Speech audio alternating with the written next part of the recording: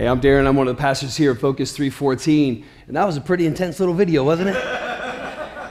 And just to let you know right now that we are in week 2 of a series called I Declare War. And to let you know just right off the bat, this is not going to just be an easy, fun, really passive series. This is a pretty aggressive, pretty in-your-face, challenging series. I Declare War is not something that you can do on a passive level. It is pretty aggressive in nature. And that leads us to the thing that we're talking about. Like, we're going to declare war because here's what I want you to know. That a lot of times in the summer, anybody like just want to take it easy in the summer, right? Like it's finally hot in Arizona. Anybody realize that? Yeah. If you didn't, then you're going to this week, right? And you're like, I just want to take it easy. It's vacation time, right? Let me help you with something. You cannot take a vacation from your issues. But I believe that we can find victory from our issues this summer. Which is why we're going to declare war. And when we make the statement that we will declare war, there is something that rises up inside of our spirit. The wolf rises in our spirit. Theodore Roosevelt said this. He said, all men who feel any power of joy of battle know what it's like when the wolf rises in the heart. That there's something inside of your spirit that wells up inside of you and you are ready to go forward in the war that is in front of you. Why do you need to declare war? Because you are already in one. You are already in a war. You have issues. Anybody in here not have issues? Right? Like everybody's like, well, I don't feel like I did, but nobody else raising their hand. We all have issues, right? And we need to be able to declare war on them because they've already declared war on us.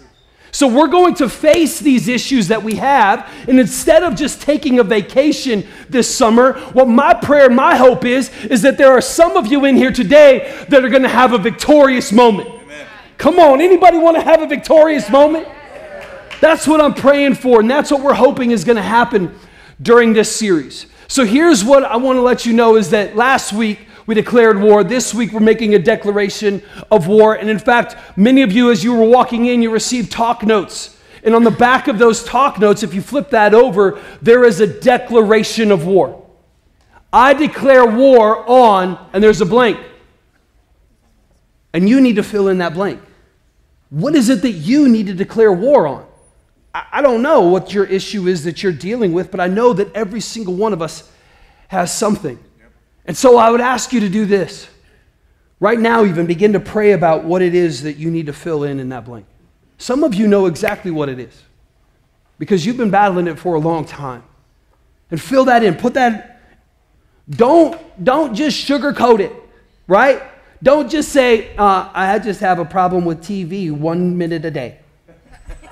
That doesn't do any good, right? Like you're not doing any good if you just sugarcoat it. I want to ask you to pray about it and be as brutally honest as possible. It's a declaration of war. And then what I want to ask you to do is that every single declaration needs a signature on it. So I want you to write it down, whatever issue it is, and then I want you to sign it and date it. Because my prayer and my hope is that for many of you in here today is your Independence Day. Amen. Today, June 8th, is your July 4th. And that you are going to be able to find victory and independence from this. That you have a declaration of war in front of you. And then the most important thing that I would ask you for you to do with that declaration is that I want you to be able to think about somebody that you know that truly loves Jesus and loves you.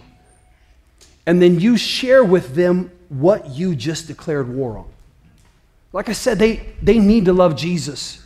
Because you might love them, but they might use it against you, right? And I don't want to see that for any of you. I don't want to see it come back and bite you. But you absolutely 100% need somebody in your foxhole with you. Right. When you make a declaration of war, that there's going to be somebody who needs to have your back because you're going to get attacked from the back end as well. And so my hope for you is that you're going to have victory. To make this declaration of war, I want you to be able to write it down. I want you to be able to sign it, date it, and then you need to be able to tell somebody about it. We're declaring war over the issues that we are facing. This is not an easy series. This is a challenging series. And my prayer and my hope is that you are not going to be able to just just brush it underneath the rug anymore, but there is going to be victory for each and every single one of you. How many of you are ready for some victory in your life today? Come on, somebody. I just love it so much. Maybe some of you are still in that, maybe you're still in that place of like, I'm not sure what to put down. I'm not sure what I should declare war on. Well, how about you ask this question? What is defiling you? What is it that's causing you to fall into yuck? Nuh. What is it that makes you feel? What is it that you know you shouldn't be? What's defiling you? Back when I was a junior in college, my parents came for a visit, which when you're a junior in college, every once in a while, not every single day, but every once in a while, you appreciate when your parents come and visit you. Because many of you know that when you're a college student, you are a starving college student, right? And having your parents come and visit you means they're like, man, I'm going to be able to eat some real food, not the cafeteria food. Anybody know what I'm talking about, right? Like, so my parents are coming to visit me, and I was thinking to myself, oh yeah, come on, now I'm going to actually be able to eat this weekend. I love it. And they wanted to go, so I was going to school in southern Missouri, and they came and picked me up, and they wanted to go visit this small town in northern Arkansas. Not my first choice, but I love my parents, and I want to honor them, so absolutely, Mom and Dad, we'll go to northern Arkansas. Right? Like some of you have been to northern Arkansas and you're like, I don't know what you're doing. So we go to northern Arkansas, we visit this little small town, and they picked me up on Friday, drove there, and by the time we got there, it was pretty late at night. I'm starving. Remember, because I'm a starving college student. Like I was always starving, right? And so I'm like, I'm so hungry, and I'm like, hey, Dad, can we go get something to eat? And the only place that was open in this little small town by the time we got there was McDonald's. I didn't care, right? Like I did not care at that time because like I'm a starving college student. I'm going to eat whatever. So we go to McDonald's and I order a quarter pounder with cheese because I'm a college student and I don't care, right? Like it's not my first choice, but I'm going to eat. So we get back to the place, to the hotel that we were at, and I scarf down this quarter pounder with cheese, drink the soda, we go to bed, and everything feels right with the world. Until about 2 o'clock in the morning. And about 2 o'clock in the morning, I woke up, something's wrong.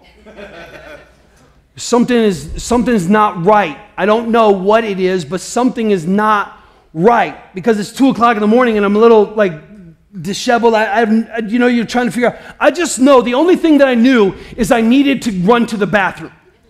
That's what I needed to do. I needed to get to the bathroom, but then when I even got to the bathroom, I wasn't sure, like, should I go in this way?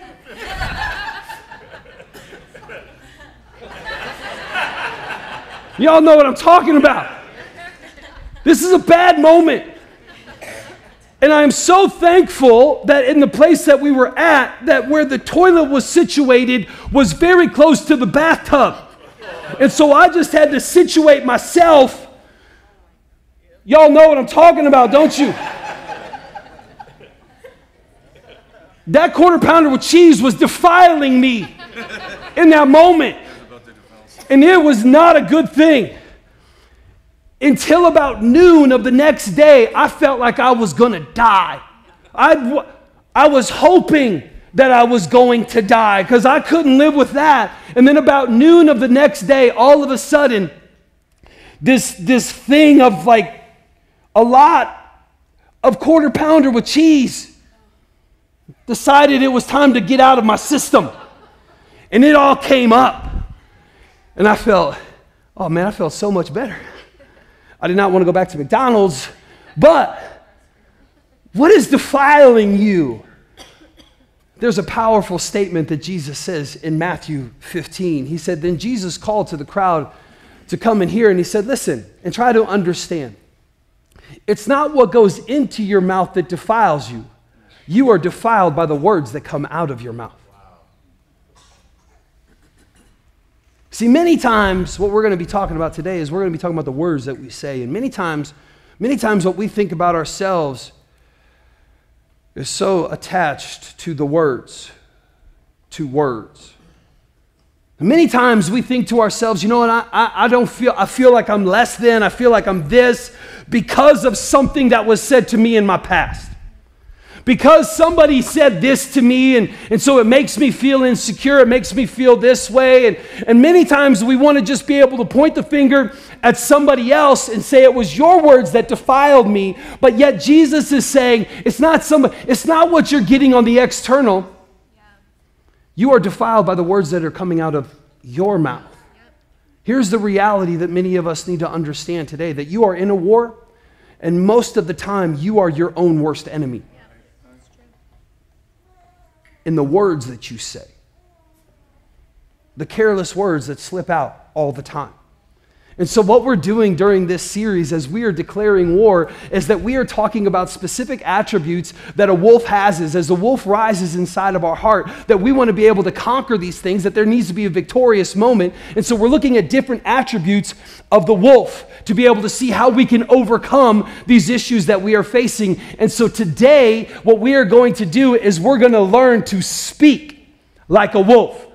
We're going to learn to speak like a wolf. Some of you are like, I read Little Red Riding Hood. Like, I'm not supposed to be a wolf. It's a big bad wolf, right? Like, let me tell you something. Is that God created all things. He created all creatures. And there are attributes inside of each and every single one of them that we desperately need to be able to overcome the issues that we face. And so just like the enemy to demonize an animal, that we desperately need to look at the attributes that they have. And so we're not going to be able to go along with some fairy tales. We're going to go ahead and say, okay, what does the wolf have that I need to be able to have? And that's why we're going to learn to speak like a wolf. Now, the way the wolves speak, man, it's amazing. It's powerful. Like, I've been doing a lot of study on wolves, and wolves communicate. They communicate through scent. You know, like their noses are so much more sensitive than we have. They have different scents that they have, and so they can communicate through scent. They communicate through body language, like just even the way that they'll touch each other with their tail and the way that their position of their tail, like they communicate that way. Wolves, like we're still doing study, and it's amazing to be able to see how we're still learning all of the different facial expressions that wolves make to communicate with facial expressions, which is true of us as well, isn't it? It's so true of us as well. Like sociologists will even say that about 55% of communication happens through facial expressions. And then we wonder why we get into miscommunication when we're just sending text messages and DMs. Right? Anybody been there before? You're in a fight through a text message. Well, I didn't even mean what you said. Right? Which is why you get a text message from me, most of the time it's just going to be a little fist bump. I'm a little emoji fist bump. If you need to be able to talk about something, you need to call me, because you're going to be able to hear the tone of my voice, and I'm going to hear the tone of your voice. I'm not trying to have an email battle with anybody. It's not happening. Okay? I'm just not going to do it. Okay? I would suggest the same for you. Just do emojis. Fist bump, fire. That's all I got, man. I'm telling you, and those of you that get text messages from me, you know it. Fist bump, fire, fist bump. All's good, right? Because I'm not trying to do that, because facial expressions are so much a part of what we do. It's the same with wolves. Vocally, wolves express themselves. 4 different ways that wolves express themselves vocally. They'll bark at each other. Like, hey, what's up? Right? Hey, what's up, man? Where they're barking at each other. They'll growl at each other. Hey, what's up? You know, like, back off. This is my meat right here. You know, like, they growl at each other. They'll whimper at each other. Hey, what's up? I got a little fight right there. I'm sorry, man. Like, they whimper at each other. And then the last one that they do is they howl, don't they? You know what I'm talking about with a wolf howl. Wolf howls are I just think they're cool, right? Like, anybody who's even ever seen a wolf howling at a moon t-shirt knows how cool it is, right? I almost bought one this week, babe, but I said, no, we're not doing that. We got vacation coming up. I'm not going to do it. But dude, it's cool, isn't it? Right? Like, and something amazing happens when wolves are even howling at each other. They do this thing called dissonance. What dissonance means is that they're pitchy on purpose. Okay? So like they're not trying to harmonize with each other. They're trying to sound different from the other person. Like during worship, some of you were sitting next to somebody who has a little bit of dissonance, right? And you're like, come on, man, like, we get on board with this, right? But they do it on purpose. It's not on accident like what I do. They do it on purpose.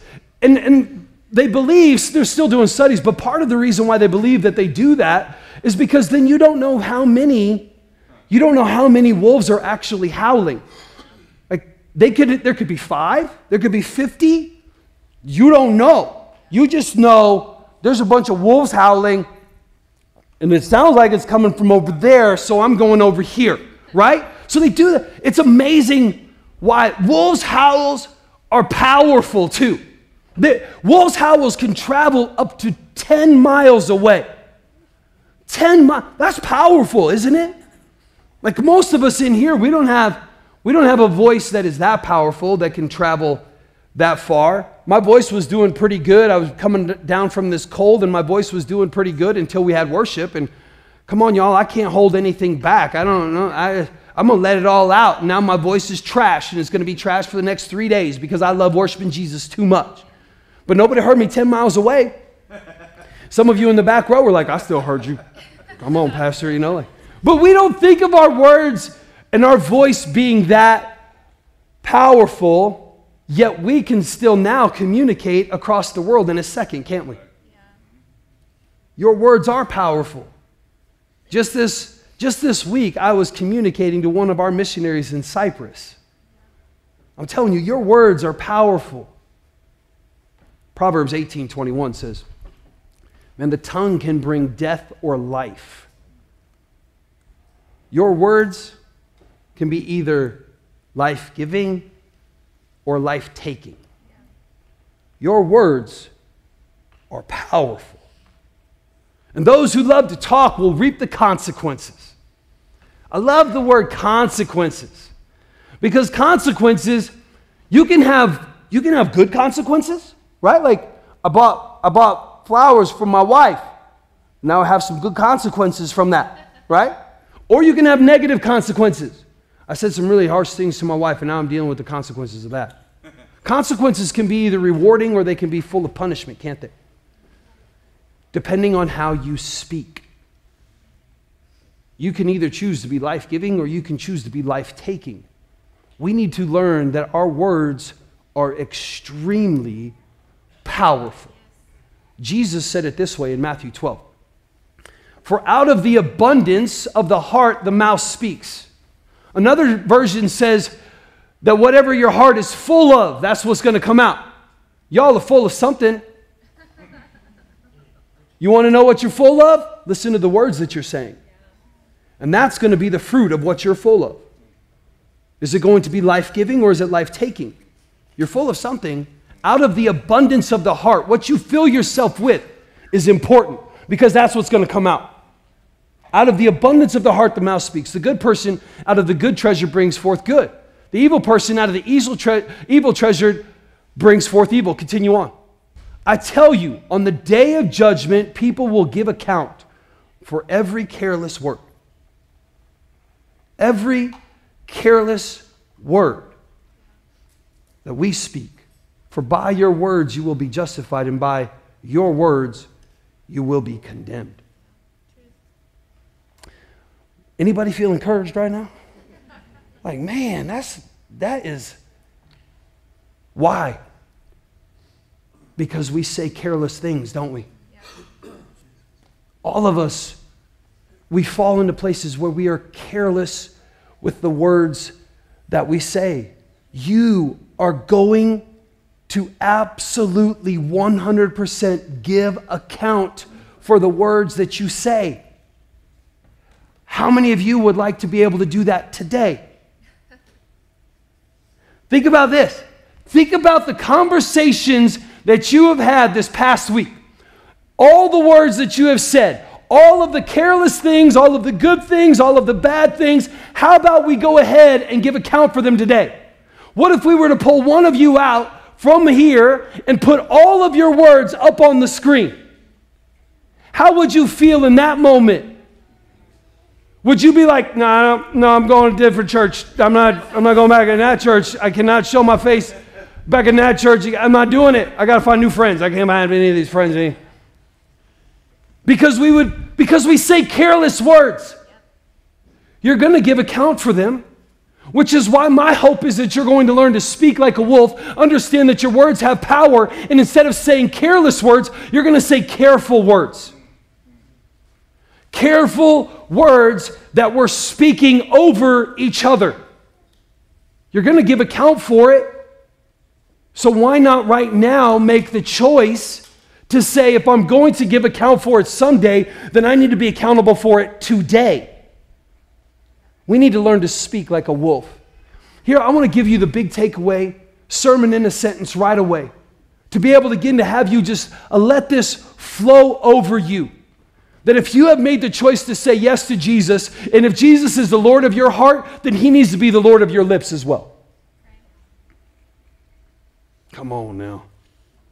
If he is the Lord of your heart, he needs to be the Lord of your lips. And instead of saying careless words, that you are saying careful words, and what is coming out of your mouth is what you are filling yourself with, and that is the Word of God.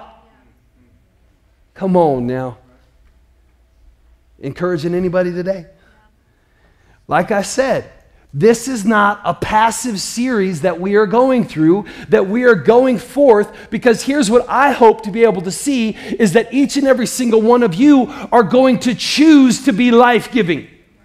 That we will make the choice to be life-giving to the people around us, that we will choose our words very carefully, and that we are going to be life-giving. And so today what I want to give you is 3 major areas where you are going to choose to be life-giving. 3 areas where you say, I need to be life-giving in this situation. Number 1, I need to choose to be life-giving to other people. That the words that I say, that I choose to be life-giving to other people around me. That the people that I associate with, that I will be intentional about the words that I say to them. Yeah. Ephesians 4:29. It said, don't let any unwholesome talk come out of your mouths, but only what is helpful for building others up. Somebody say building up. Building up. I hope that you are going to be building up instead of tearing down. That you make the choice to be life-giving and not life-taking, that you will build others up instead of tearing them down. That you will say whatever it is that is helpful to building others up according to their needs. That's powerful right there. Because many times we want to build somebody up according to, well, that's what I see in you. You need to go ahead and do this. No, according to their needs. Build somebody up according to their needs, that it may benefit those who listen. You have to make the choice to be life-giving. You need to make the choice to be a benefit to other people. You need to make the choice to build up instead of tear down. The choice is yours. What are you going to choose today? I'm going to choose to be life-giving, and so I'm going to declare war on the careless words that I have said. Let me tell you what, here's the reality is, you cannot be accidentally life-giving. You can't do it. You can't be accidentally life-giving. Man, you look so good today. Oops, that just slipped out. Right? Ooh, I wish I wouldn't have said that one. Babe, you are such an amazing mother to our boys. Oops, sorry about that one. I didn't mean for that to come out. It just came out. You cannot say to your dad, Dad, you are such an amazing dad. Thank you for raising me in the ways of the Lord. Oops, I'm sorry about that. You can't accidentally be life-giving. You have to make the choice. You have to be intentional about the words that you are saying to the people around you. Don't be careless, be careful. Think before you speak. Speak like a wolf. Why? Because your words are powerful. Your words are powerful. And they can be either life-giving to others or they can be life-taking to others. Make the choice to be life-giving. It's so much better. It's so much better. I'll tell you what. I grew up in the Midwest.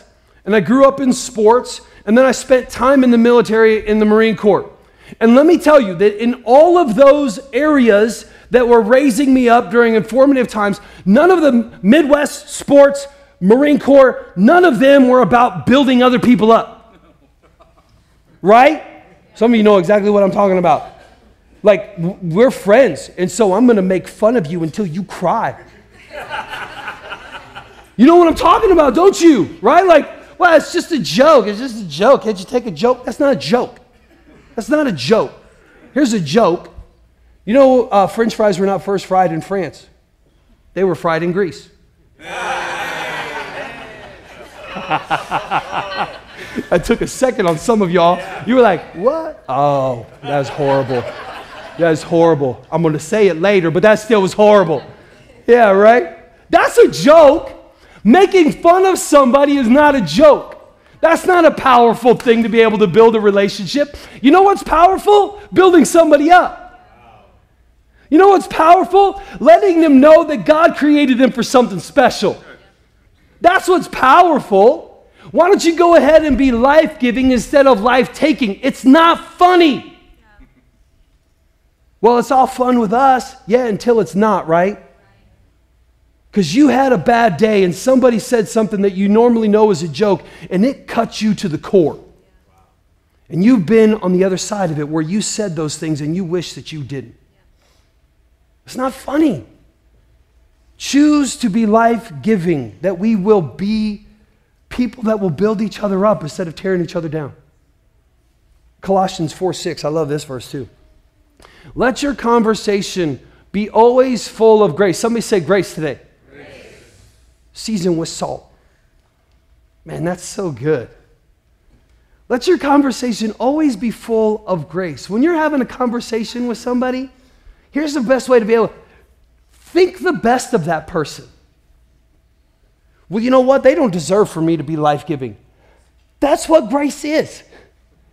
Getting what you don't deserve. So they might absolutely always be cutting you down. But your conversation needs to always be full of grace. Don't say to yourself, well, you know what? I got to stand up for myself, and I need to make sure they know that I'm right. Really? I don't think that God has ever called us to be right. He's called us to be able to love. Has it ever benefited you to prove that you were right? Now all of a sudden it's like, hey, this is not okay. Because now you're talking to me. It doesn't benefit us. When has it ever been a benefit for us to be able to prove that we're right? Which is exactly what salt does, isn't it? Why do our conversations need to be seasoned with salt? What does salt do? It makes everything better. Doesn't it?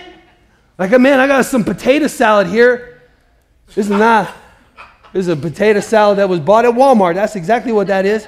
I invited you over to my barbecue, and you stopped at Walmart.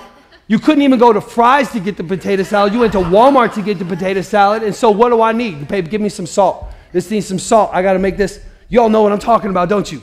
Salt makes things better. Some of you even put salt on anybody put salt on watermelon? So, yeah, exactly. Why? Why do you do that? Because you're weirdo. No, you're not, because it makes it better, doesn't it? Salt makes things better. You need to have a conversation. When you are going into a conversation, do you think to yourself, are you careful enough to be able to say, am I making this relationship better? It should always be full of grace and always be full of seasoned salt. Be careful of the words that you say, right?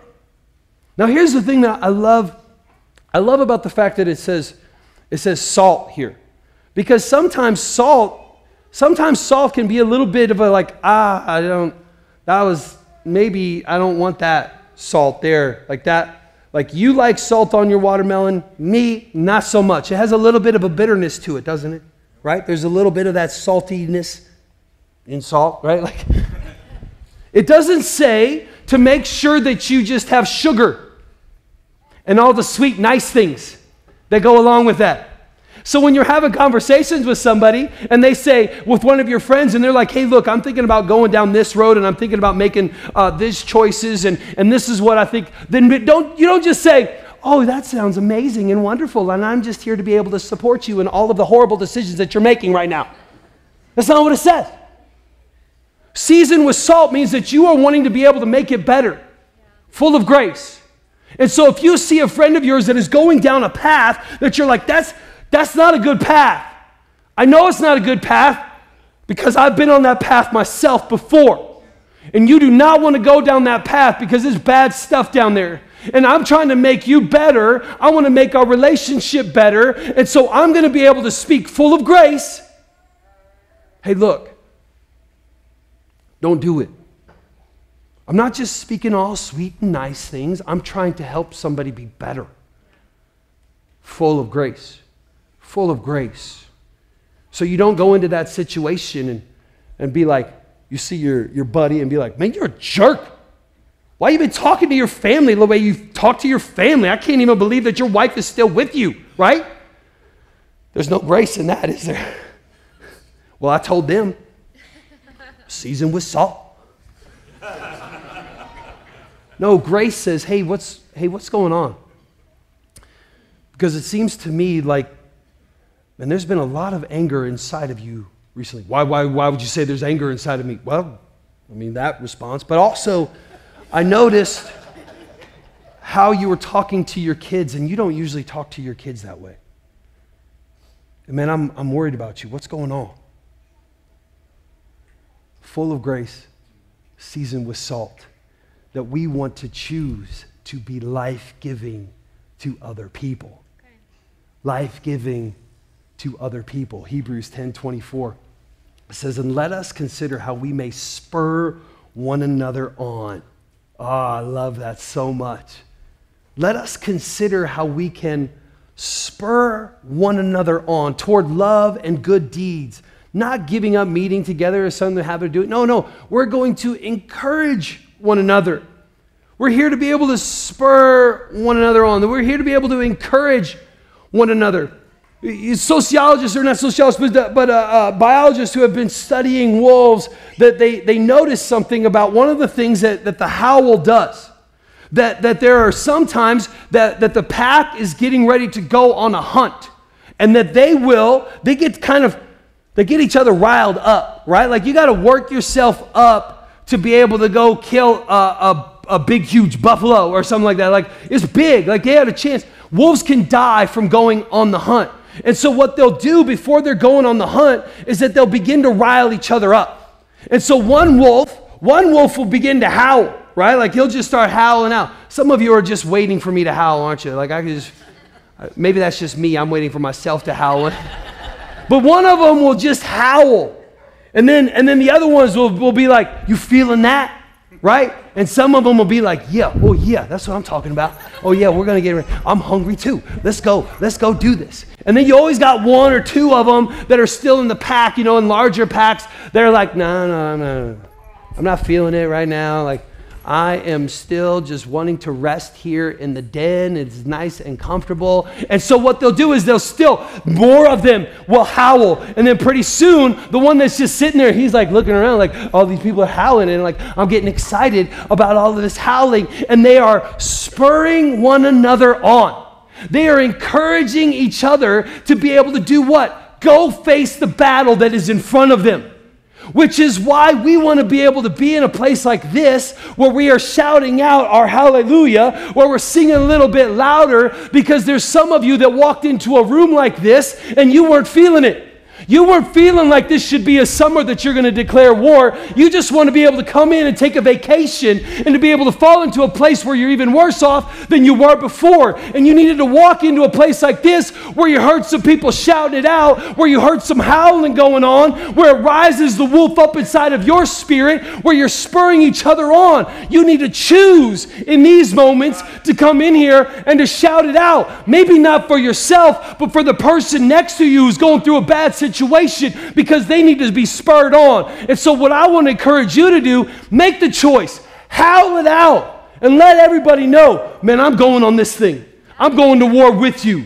I got a war in front of me, but I'm going to war with you as well. And you are spurring each other on, encouraging each other. And it makes a choice. It absolutely takes a choice for you to do that. You don't just wake up on Sunday morning and be like, well, all right, yeah. You got to work. You work yourself up, don't you? Well, I'm telling you what, like in my house, man, Sunday morning, church starts at about 5:30 in my house. I'm not even playing around. Hey, Siri, why don't you go ahead and play that Focus 314 playlist? Come on now. And then we start hearing worship ringing out through the entire house. It starts just building us up inside of our spirit. Same thing needs to be done for you. That you choose to be life-giving. Hey, I know you're going through a tough time right now. I know you're going through a difficult situation, but do you remember the last time that you were in a situation like this? And do you remember how God came through for you in that moment? Yeah, I do remember that. Well, guess what? He's going to do it again. Yes. And you're speaking life into them over and over again because all of us get into those places where we need somebody to howl next to us. Yep. You can be that person if you choose to be life-giving. You got to choose to be life-giving. The second place, the second area that you need to be able to choose today to be life-giving, that you can choose to be life-giving to your future. The words that you say can be life-giving to your future. Not yet, guys. He's looking at me like, no, not yet. There's 3 of them, 3 areas, not 2 areas. We're just having fun. Brianna's like, I told you so. It doesn't do right to be right. You got to love him, Brianna. That's what you do, right? Full of grace, Brianna.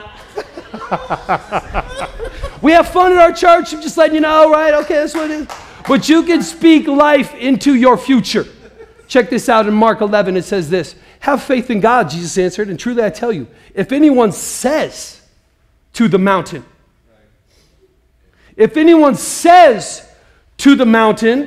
go throw yourself into the sea, and does not doubt in their heart, but believes what they will say, it will happen. It will be done. But you have to speak it out. I'm going to tell you, I believe with everything inside of me, that the way you speak at and the way you speak about the mountains that you are facing today absolutely plays into the effect of how you're going to face them. Wow. And it will play into the impossible being done into those mountainous situations that you are facing. If you just speak to the mountain, it's going to move. Now let me let you know right here. What that doesn't mean is that if you believe in your heart enough that your Toyota Corolla is horrible and that you deserve a Ferrari and that absolutely God is going to be able to change your Corolla into a Ferrari, that it's going to happen. It does not play like that. Jesus is not your genie. Right. And you are not Aladdin, okay? That's not how it works. But if you have faith inside of your heart that you are going to be able to overcome, I'm going to tell you, God's going to be with you every single step of the way. Every single step of the way. We live in Phoenix, Arizona, the greatest city on the planet, in my opinion. And there's a lot of amazing hikes that you can go on all over the place, right? I love, even in the middle of the city, you can go on a hike. What in the world? I love Phoenix. It's fantastic. One of my favorite hikes is one that is close to us. It's called the Flatiron. Anybody in here been on the Flatiron? I love that hike. It is brutal. Just letting you know. It is a brutal hike. If you want to go through pain on a Saturday, then just call up Eric. He'd love to be able to go with you. Just letting you know. Don't call me, call Eric. He'd love to be able. It's a hard climb. You're doing a lot of scrambling up this climb, but it is fun. It is amazing. And the very first time that Eric actually took me on that climb, I was thinking to myself a couple of times, I don't think I'm going to make it. My legs are on fire right now. Like, I really think they're on fire. There's an internal fire that is taking place. I'm not sure if, like, physically I can go up the next step. And it would have been so easy for me to be able to say, nah, I'm done, man. I don't have anything to prove to anybody. I'm going to go ahead and I'm going to just sit right here. But instead, what you can do is you can just take the next step. There's doubts and fears that every single one of us face. Some of us on a daily basis. And if you continue to speak all of those doubts and fears over your life, then you are not going to accomplish what God has for you. Yep. But instead, if you just be able to say, you know what? I don't know what the future holds, and I don't know where this mountain is going to be able to take me, but every day I'm going to take the next step through the faith in Jesus Christ. And He is going to be able to strengthen me. He's going to be able to guide me. And I'm going to tell you that if you continue taking steps, the next thing you know, that there are mountains that you are overcoming on a daily basis. That you can absolutely speak into your future. That you're not going to be held back by situations. Instead, you're going to be able to say, man, the same Spirit that raised Christ from the dead is the Spirit that resides inside of me. And He has created me to be an overcomer. And you can absolutely speak into your future by the words that you say. Choose to be life-giving to your future. You got to choose to be life-giving to other people. Choose to be life-giving into your future. And the last one, Frankie, the last one. I